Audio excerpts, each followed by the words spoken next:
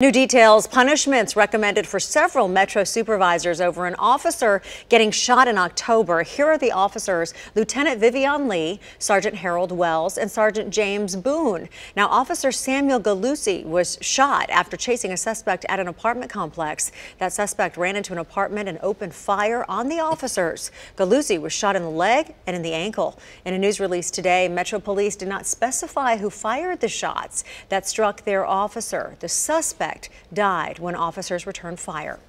The TBI investigated that shooting, and Metro Police investigated the actions of their supervisors. They say they failed to follow proper procedure and communicated poorly, which resulted in an officer getting hurt. Lee is facing a demotion and a suspension. Wells could also be demoted. Finally, Boone is facing a 5-day suspension. Chief Anderson releasing a statement saying the officers were properly trained. Mistakes are extremely rare and should be treated as such.